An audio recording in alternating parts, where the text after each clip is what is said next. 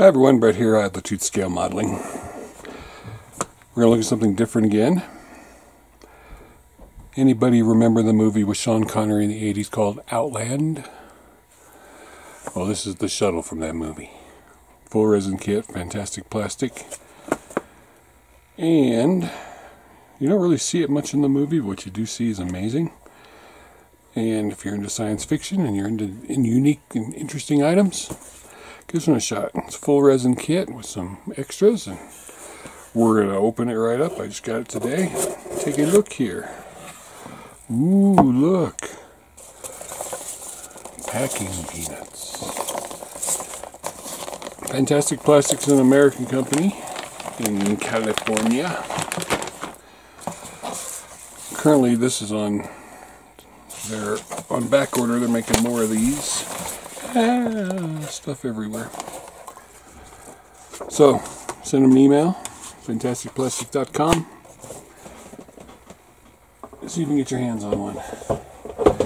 So, PE instructions, bag of resin. So, let's start with the unbagged parts.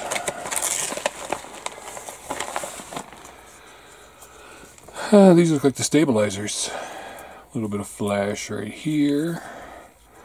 But no blocks to cut off. Cut really well. Good resin. Doesn't seem too fragile. There's two of these.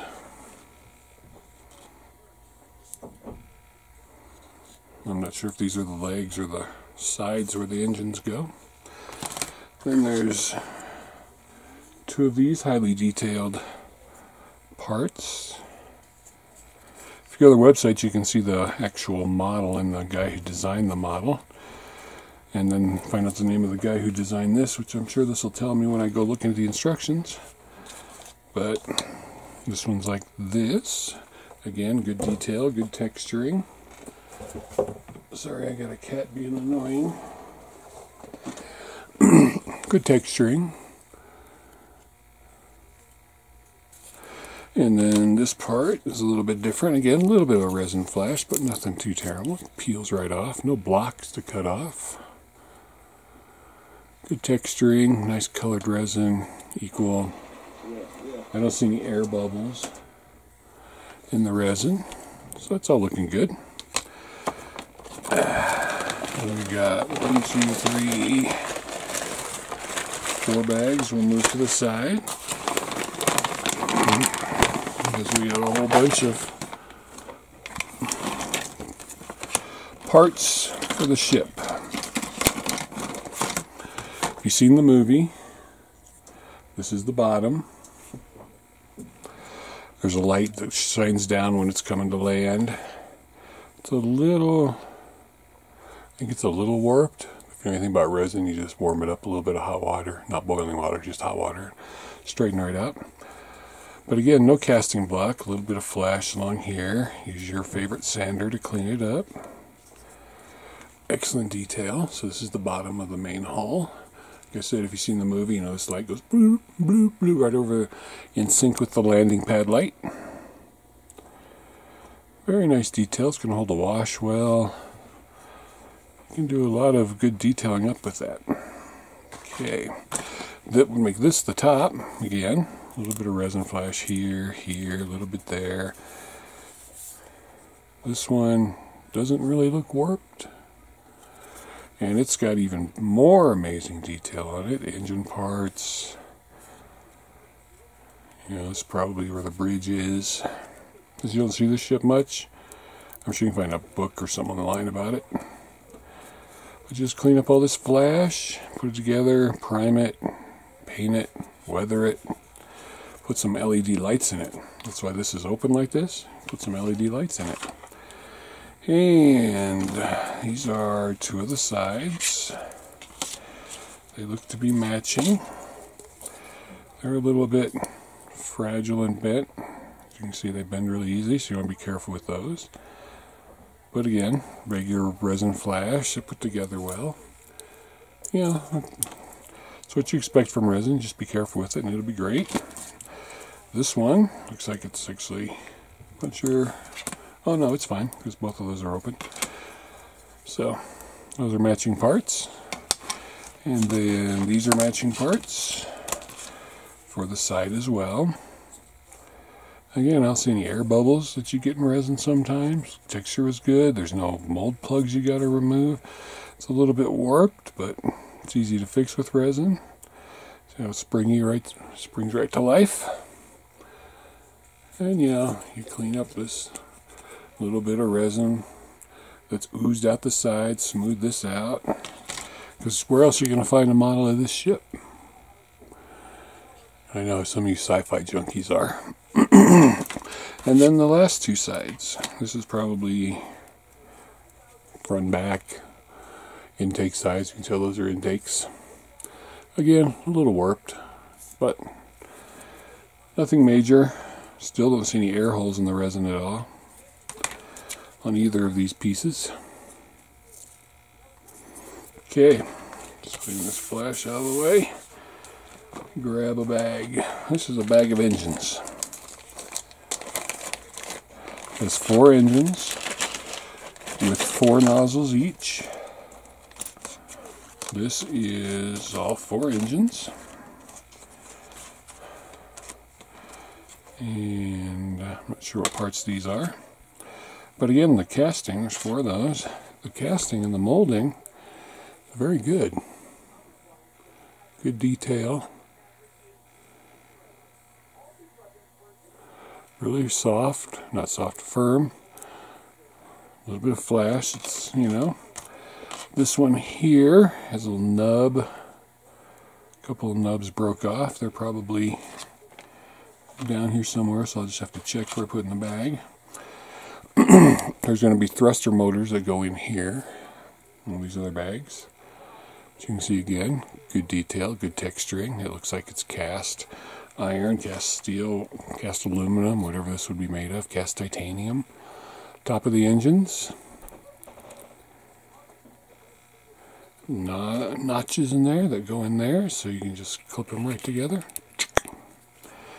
Very good. Put these in here first because they're the bigger pieces. These look like nubs from those 2 tips. And then these in here. And I'm sure if there's a problem, you can get a hold of Fantastic Plastic and they'd fix it for you. It's got lots of goodies in it. Looks like landing gear legs. There's the nozzles, the thrusters. Lots of little bits. I think this has got like 190 parts or something like that. See, pay attention because this is a part. You see there. There's a couple of those.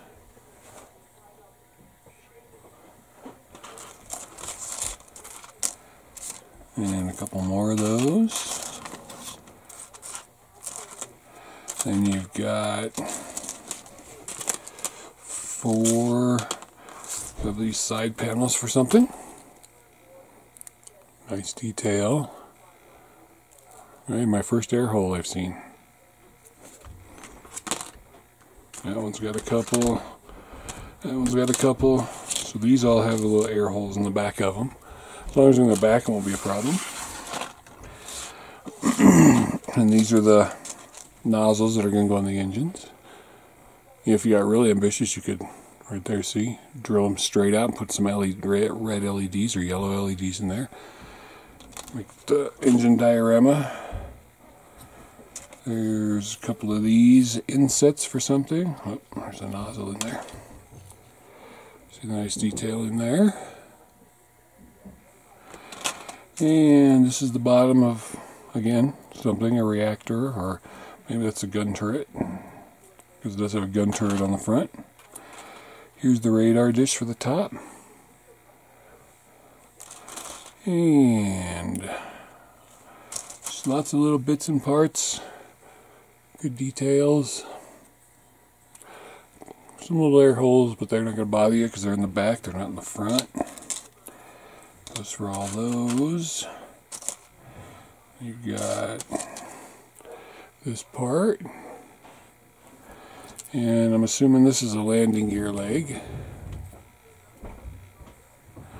Several of those.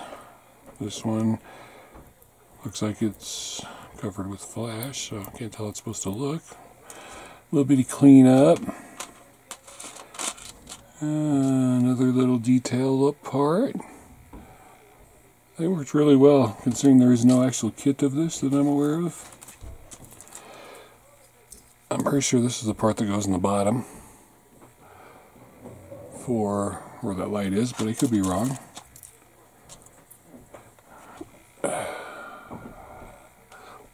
Parts everywhere.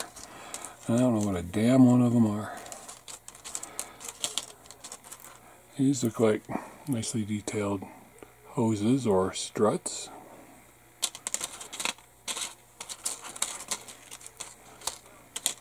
There's a few of these.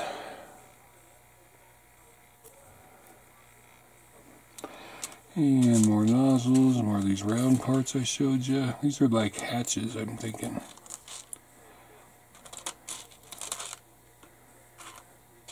Little bitty parts there. This actually looks like the exact front of an X-Wing fighter. Tell me that's not the front of an X-Wing fighter. This movie was made after Star Wars, so maybe. But that looks exactly like the front of an X-Wing fighter. The curve, little nose part.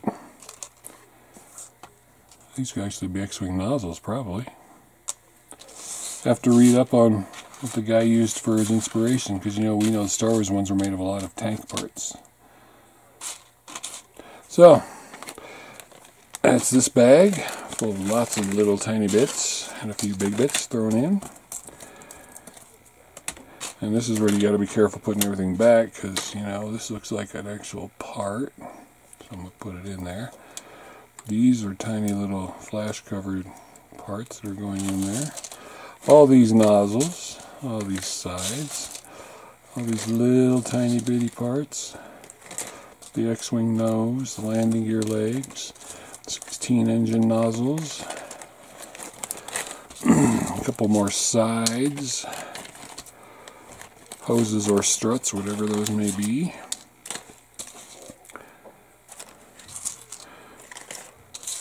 So maybe when we're going through another bag, we'll recognize another kind of part. Oh, another X-Wing nose. That's two of them.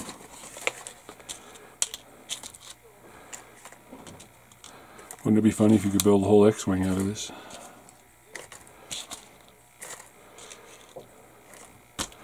Little. I want to get away from you. So when I go to put this together next year sometime, I'm going to have to have a tray to put all these little parts in and divide them up. Like a lunch tray, a TV tray or something. Because you don't want any of these little ones to get away, and you don't want to mistake them for flash. You can see they're everywhere.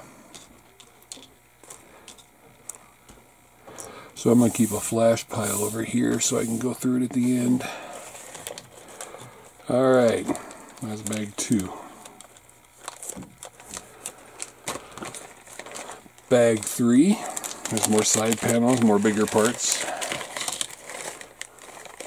With the flash falling out. Alright. These go over the engines when it sits down, so they're probably some sort of landing gear leg. Again, nice detail. Assuming those are attachment points. Then you've got 4 sides, which look the same. Again, air vent detail. Just good detail all around. For a freshly made resin kit, there's, these are a couple pieces. It's flash all around it. There's 2 pieces in there. You've got these, look like radiator vents for those. And the other side of those, which again has Nice detail. Look, there's no air bubbles in either side of these or these. Actually, there's 8 of those. 4 of those with the flash. This is a hatch of some sort. And there's 4 of these side pieces. And 4 of these pieces. So these are going to build up into something. Oh no, there's a cat attacking the Outland ship.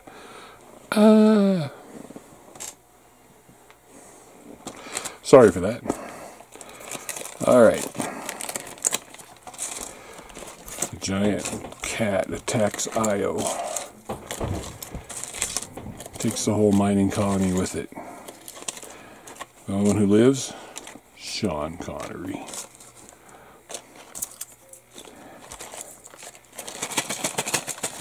You gotta be careful putting these in, because you do not want to damage or lose any. These are bigger parts, so you're okay. Again, that looks like something, so I'm putting that in right away. Flash pile. Seal the bag. Make sure you get a good seal on it.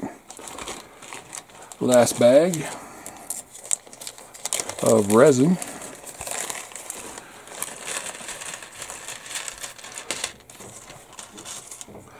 This is the plug for the bottom of the ship because it's clear, as you can see, and you can put a light in there. And if you're smart enough, you can make it so it does that circle flash. These 6-8 parts look like landing gear legs. They're all the same.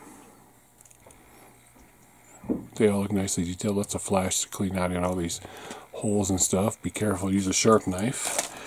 These look like the second stage of the rocket boosters. So there should be 16 of those. 8, 12, yep, 16. And then these are struts of some sort. Either for the engines or for the landing gear legs. So, lots and lots of beautiful resin. This kit cost $160. So far I'm thinking it was worth it. Don't forget your little clear part for the bottom section, because you're going to want to light it up if you have the LED skills. There are companies out there, I'm sure, that will make you the exact lighting kit you need. I'd contact Dan Scattergood. He knows a lot about buying lighting stuff.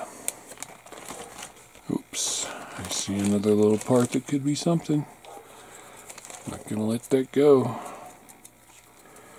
I get to building this somewhere down the road and go, hey, where's that part? And I watch my video back and go, God damn it. Alright.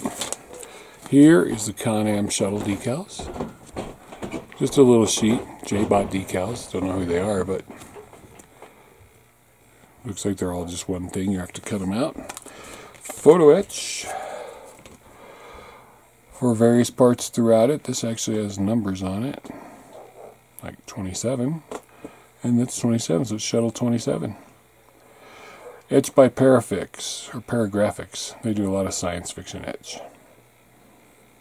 So, this is going to be nice. It's a little bent, but that can be straightened out. Last but not least, a little resin flash on it. The instructions. Assembly instructions. They're just your basic Xeroxed and stapled together, which, you know, it's a small company. Here, tells all about the 1991 movie and the ship.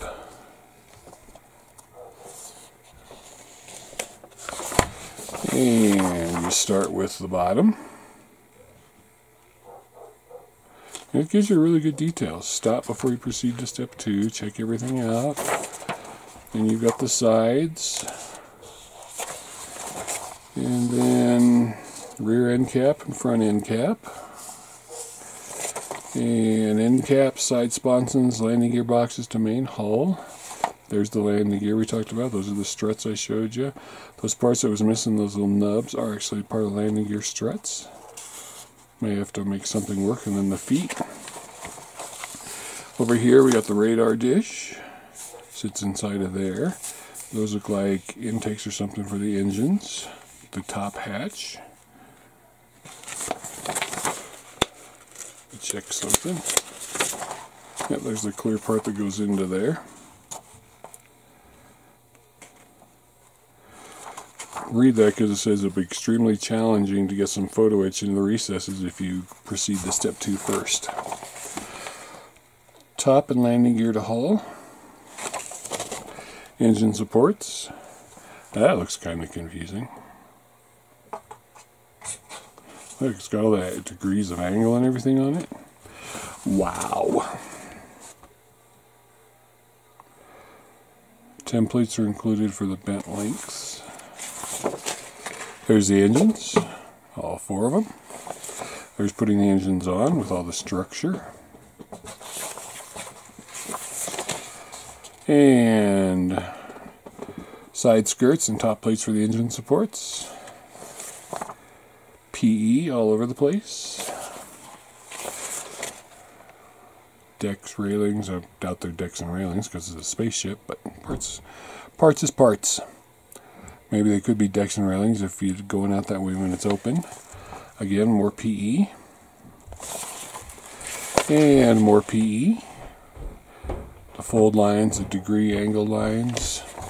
There's the paint masks. That's what those are, paint masks for the markings. And instructions for fabricating wire and tubing parts.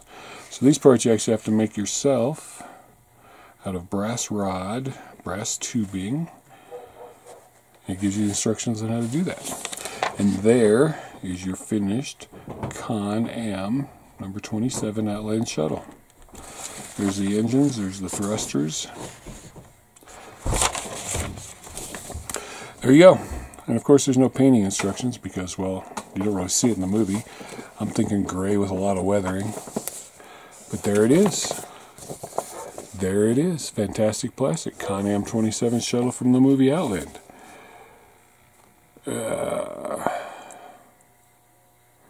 Apparently Martin Bauer did an article about it in Starlog 47. I used to love that magazine.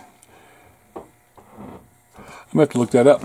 Well, that's how you find information about it. Remember, go through all your resin flash and look for little parts. That's it. Thanks for watching another special and unique subject. There it is. Con Am Shuttle, 1/350th scale. So it can sit next to one of my battleships.